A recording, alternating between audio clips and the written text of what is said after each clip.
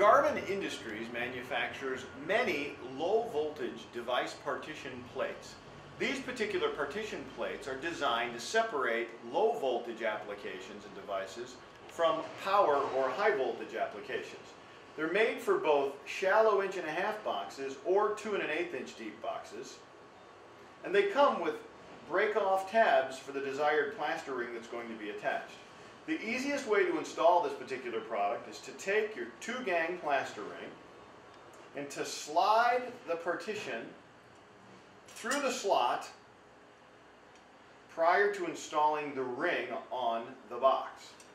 You then take it to the box that's in the wall where you desire to separate the low voltage from the high voltage device and simply insert it with the easy mount slots directly onto the box. Pushing it down, and there are tabs on this particular divider in the bottom of the box that will nest perfectly in place to hold it. Then you then screw on the cover by reattaching the screw and snap off at the desired depth of the plaster ring that you're utilizing.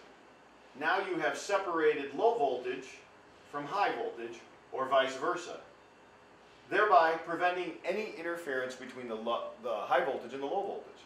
For these and other great products, visit us online at garvinindustries.com.